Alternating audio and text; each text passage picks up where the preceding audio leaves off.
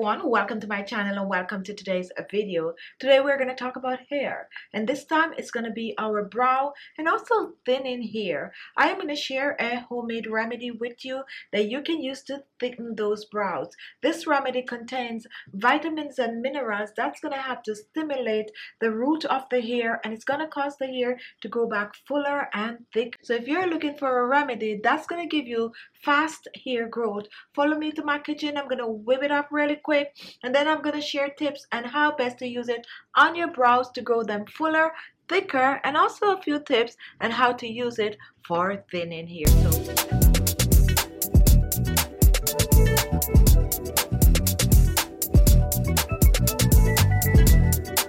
Today I'm going to be using onion, and here I have a red onion. Onion juice can produce extra sulfur to support strong and thick hair, thus preventing hair loss and promoting hair growth. The sulfur from onion may also help promote collagen production. Collagen in turn help the production of healthy skin cells and also hair growth. Now what we're going to be doing with this onion, we are going to be blending, therefore you need a blender. So the first thing we're going to do, we're going to remove the outer peel, which is the dry part of the onion. So slowly peel this off. And what I'm going to do next, I am going to be chopping the onion for easier blending, since I'm going to be using a small blender. Now if you do not have a blender, you can choose to grate the onion. This is also just as good as blending the onion. So peel your onion, and now we're going to cut this in two halves. For this mixture, I'm using only a half. However, you can choose to use the entire onion. Just double up on the ingredients. Now once this is done, let's just chop in small pieces. Now, if you're wondering about white onions, you can use white onions. It's just that the fume is more stronger than the red onion. So now that we chop the onion, we're going to place it in our small blender. And let's move on to our next ingredient. Here I have some apple cider vinegar. And apple cider vinegar will help your hair to grow faster, since it stimulates hair growth. It also helps to boost the circulation, and when used in your hair on a regular, especially when you mix it the way I'm mixing these ingredients, it's going to help your brows to grow faster, and not only faster but also thicker.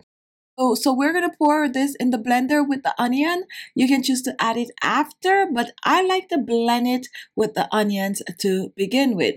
So take about 2 teaspoons of the apple cider vinegar. Pour this in our blender. And now let's reach for my third ingredient. Here I have some vitamin E oil. Vitamin E oil is hydrating into the skin. However, when you use vitamin E oil, it helps to keep bacteria out of your DIY, but also it helps to hydrate that skin and keep your brows laying down flat. So what I'm going to use is about a half a teaspoon of the vitamin E oil. Now my vitamin E oil is 28,000 IU, which makes it a very thick and very rich vitamin E oil. If you have less IU, like 5,000, go ahead and use 1 teaspoon of the vitamin E oil. You can even choose to use the vitamin E capsule, 2 or 3, depending on the IU for this recipe. Now once this is done, we're going to move on to a next ingredient, and this ingredient is one of, along with the onion, main ingredient in this recipe. Here I have some castor oil, and now this is not your regular castor oil. This is the Jamaican black castor oil. This is rich in linolenic acid, which will help the hair to grow much faster, boost circulation. This is good for dry scalp. This is good for dandruff. This can help your hair to look more shinier. It's good to use in your hair, your brows, and it is also good for your lashes, for bald spot, anything to do with hair. Now my black castor oil is undiluted, and that's what makes it very, very thick, so you definitely can mix it with other carrier oils. Half a teaspoon of the Jamaican black castor oil, pour this in, and now we are ready to blend. We're going to blend this to a nice creamy consistency.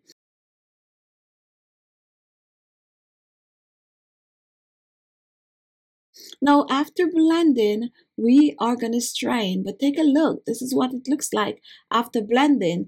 It also contains particles which we do not want to get on our brows. So the best thing to do is to strain.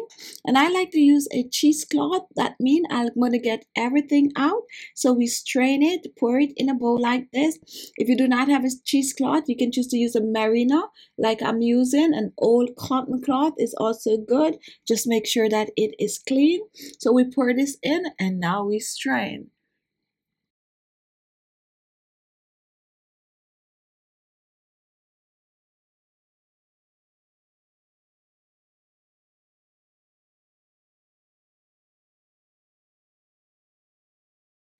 Now after straining, take a look. We do have some sediment and we're going to pour this out, toss it out. And now here we have our brow remedy. Now this brow remedy is safe to use on your brows. However, I do not suggest you use this one on the lashes because of the fume from the onion, but you can choose to use it on your bald spot and also on the edges, also on your scalp by massaging it in.